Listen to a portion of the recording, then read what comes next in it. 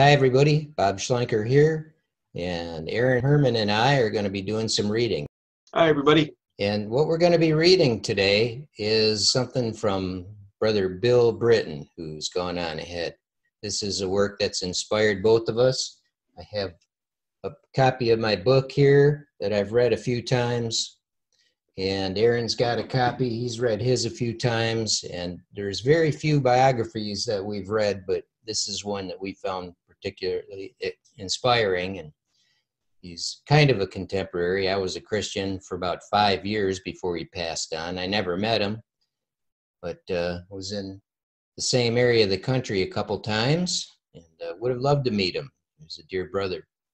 Well, during his ministry, he recorded a number of things. He was a guy on the radio, did some writing, and The Harness of the Lord is a particular writing that he received a vision about, and this records his vision and a little bit of the context. So we've got that on our website down here. If you go down to the bottom of the site map, and it says The Harness of the Lord by Bill Britton, and click on that and it brings this up. And this link that I've got here, Eagle Saints Arise by Bill Britton, got that right over here. And the entire thing is up on this page. It's a pretty big page, not any paragraphing except for a couple of divisions. And it's an interesting read, but in particular, we've got the Harness of the Lord part, which is included here as chapter 2 on this study. And you can see it's fairly lengthy. Now we've got another version formatted, but the text is the same, so we're going to read it from this version. It's on the openscroll.com. I'm going to read a little bit, and then I'm going to ask Aaron to read for us. And this was written sometime in the 60s. And this came to him, as he says, when he was in Tulsa, Oklahoma. And again, in that book, you can read about some of the context of that. It's very interesting. There is a terrific operation of the Spirit going on today to bring the sons of God into an absolute confinement to the perfect will of God. This is the day of his preparation, the day in which he is preparing the channel through which he shall pour forth his glory for all the world to see. This channel is his body in the earth, that glorious company of people who are being conformed through much tribulation and fiery tests to the image of the Son of God. This is his battle axe and weapons of war, with which he shall subdue kingdoms and overcome all his enemies. This is his mighty and strong one, to whom he shall commit the work of judging this world. This is his overcomer, his great army, with which he shall bring the nations into submission. The weapons of their warfare are not carnal, natural weapons, but they are mighty weapons, mighty through God to the pulling down of strongholds. These are those who shall be strong and do exploits. But before God can commit this great and tremendous ministry into their hands, they must submit themselves to the discipline of the Lord, letting him truly be the Lord of their entire lives. We have long since dealt with the question of open sin, but now God is dealing with the inward rebellion of our own wills. Some good Christians are not now being so dealt with, for they are not in this first fruits company. But nevertheless, there is a real dealing of God going on within those who are called into the high calling of God. This is a very real thing, and this is the work of the refiner's fire. To those who are going through it, some of its aspects are horrible, but very necessary. And the end result thereof is glorious, as we are brought into absolute and complete submission to the will of our Lord. And in the language that he uses, Bill hadn't come to an understanding of the bride theft. I don't recall exactly what all of his doctrine is, but we take what's good from those who have come before us and who are alongside us, and we reserve responsibility for our own due diligence, and we are accountable for our own. And what we've come to is what we know as the bride theft and the preparation of the bride. And that's the context in which we're bringing this forth right now. Continuing on, it was in a ministers' conference and convention in Tulsa, Oklahoma, that God gave me a vision, which I want to share with you, concerning this harnessing of our own wills. There were more than 30 ministers present in this particular Thursday morning service, and God, the Father of Spirits, was present to deal with his sons, to correct them and discipline them to absolute obedience to his will. There was such a stern dealing in the Spirit that no one could go to the pulpit and minister.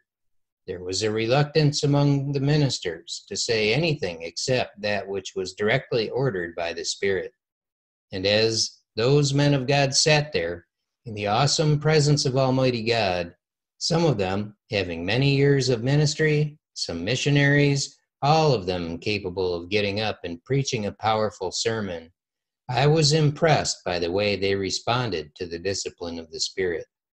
And in the midst of this terrific dealing of God with our spirits, the Holy Ghost gave me a vision.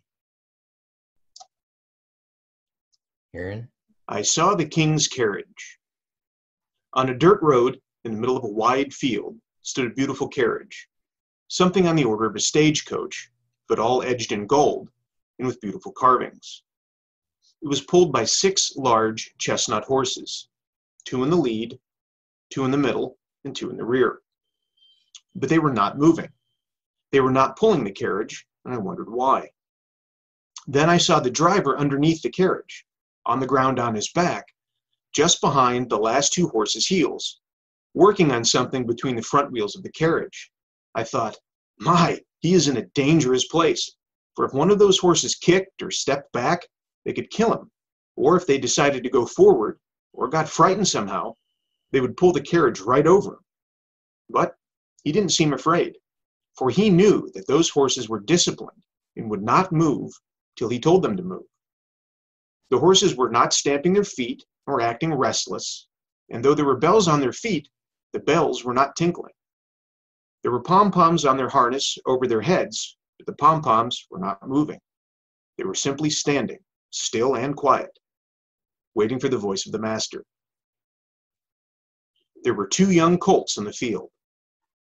As I watched the harnessed horses, I noticed 2 young colts coming out of the open field, and they approached the carriage and seemed to say to the horses, "Come and play with us. We have many fine games. We will race you. Come catch us." And with that, the colts kicked up their heels, flicked their tails, and raced across the open field.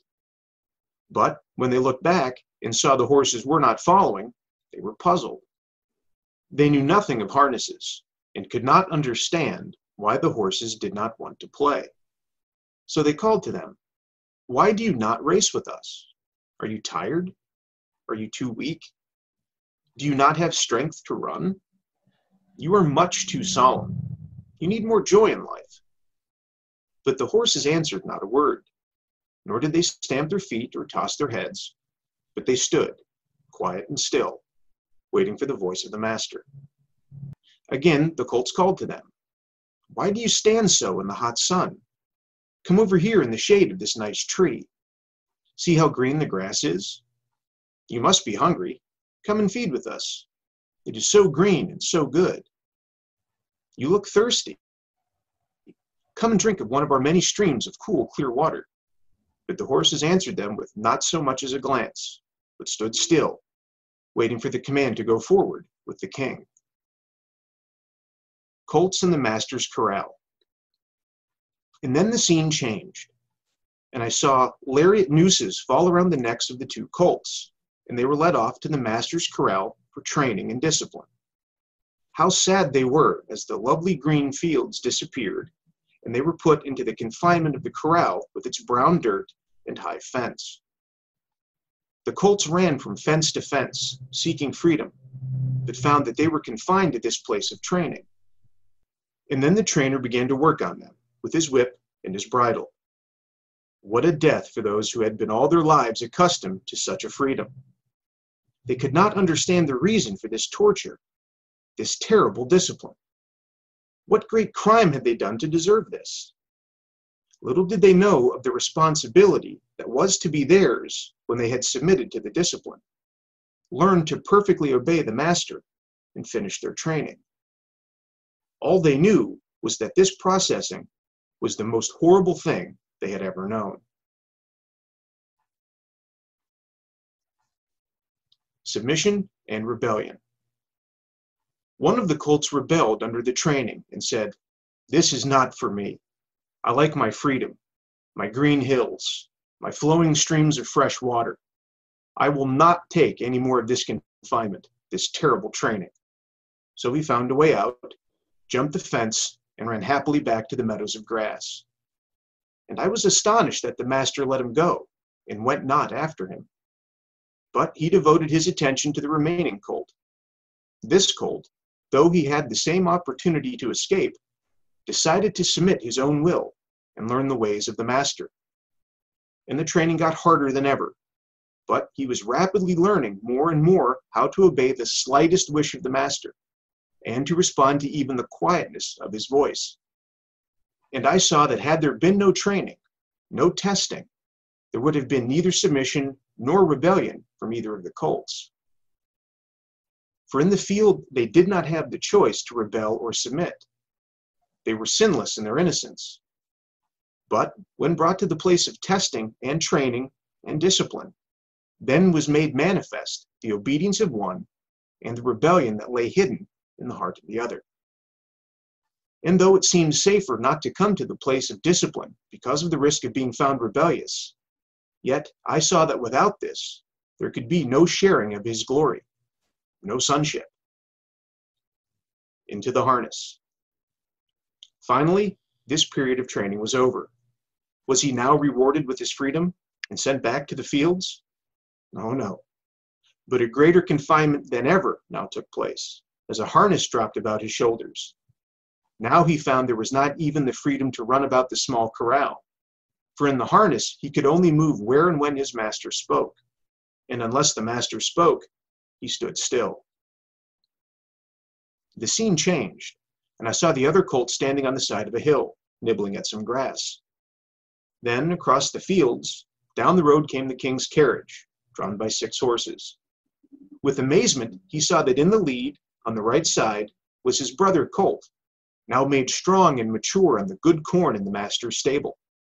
He saw the lovely pom-pom shaking in the wind, noticed the glittering gold-bordered harness about his brother, heard the beautiful tinkling of the bells on his feet, and envy came into his heart.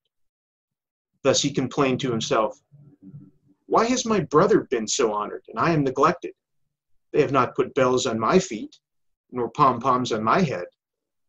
The master has not given me the wonderful responsibility of pulling his carriage, nor put about me the golden harness.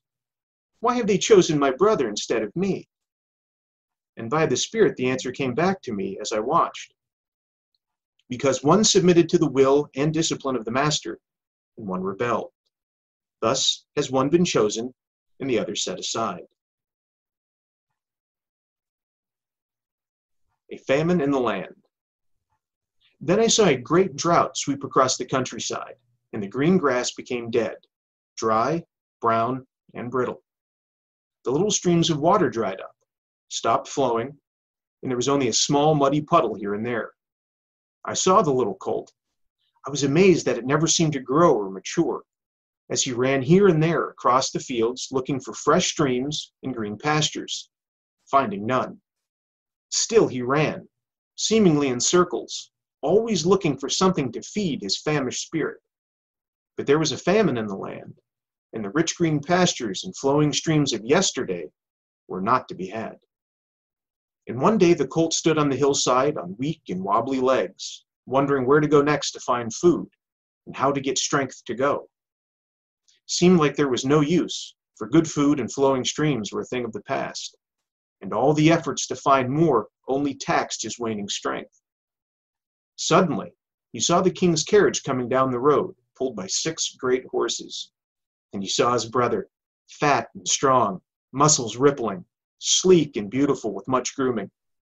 His heart was amazed and perplexed, and he cried out, "My brother, where do you find the food to keep you strong and fat in these days of famine? I have run everywhere in my freedom searching for food, and I find none. Where do you, in your awful confinement, find food in this time of drought? Tell me, please, for I must know." And then the answer came back from a voice filled with victory and praise. "In my master's house, there is a secret place in the confining limitations of his stables, where he feeds me by his own hand, and his granaries never run empty, and his well never runs dry."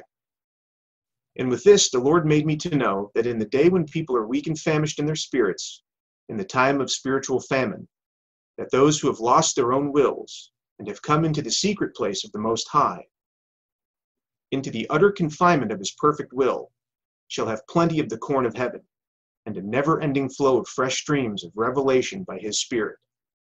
Thus the vision ended. Interpretation of the vision. Write the vision and make it plain upon tables, that he may run that readeth it. Habakkuk 2:2. Harness the horses, and get up, ye horsemen. Jeremiah 46:4. I'm sure that many of you who can hear what the Spirit saith to the church have already seen what God was showing in the vision. But let me make it plain. Being born into the family of God, feeding in the green pastures and drinking of the many streams of the unfolding revelation of his purposes is fine and wonderful. But it is not enough. While we were children, young, undisciplined, limited only by the outer fence of the law that ran around the limits of the pastures, that kept us from getting into the dark pastures of poison weeds, he was content to watch us develop and grow into young manhood, spiritually speaking. But the time came to those who fed in his pastures and drank at his streams, when they were to be brought into discipline or child training for the purpose of making them mature sons. Many of the children today cannot understand why some of those who have put on the harness of God cannot get excited by the many religious games and the playful antics of the immature. They wonder why the disciplined ones run not after every new revelation or feed on every opportunity to engage in seemingly good and profitable religious activities. They wonder why some will not race with them in their frantic efforts to build great works and great and notable ministries. They cannot understand the simple fact that this company of saints is waiting for the voice of the Master, and they do not hear God in all this outward activity. They will move in their time when the Master speaks, but not before. The many temptations come from the playful colts, and the colts cannot understand why those who seemingly appear to have great abilities and strength are not putting it to good use. "Get the carriage on the road," they say, but the disciplined ones, those in God's harness, know better than to move before they hear the voice of the Master. They will move in their time, with great purpose and great responsibility. And the Lord made me to know that there were many whom he had brought into training who had rebelled against the discipline, the chastising of the Father. And they could not be trusted with the great responsibility of mature sonship. So he let them go back to their freedom, back to their religious activities and revelations and gifts. They are still his people, still feeding in his pastures, but he has set them aside from the great purposes for the end of the age. So they revel in their freedom, feeling that they are the chosen ones with the many streams of living water, not knowing that they have been set aside as unfit for his great work in this end of the age. And he showed me that though the chastising seemed grievous for the time, and the discipline hard to endure, yet the result with all the glory of sonship is worth it all. And the glory to follow far exceeds the suffering we endure. And though some even lose their lives in the training, yet they will share alike in the glory of his eternal purposes. So faint not, saints of God, for it is the Lord that doth bring thee into confinement, and not thine enemy. It is for thy good, and for his glory. So endure all things with praises and thanksgiving, that he hath counted thee worthy to share in his glory. Fear thou not the whip in his hand, for it is not to punish thee, but to correct and train thee, that thou mightest come into submission to his will, and be found in his likeness in that hour.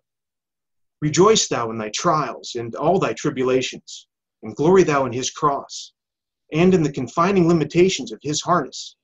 For he hath chosen thee, and hath taken upon himself the responsibility of keeping thee strong and well fed.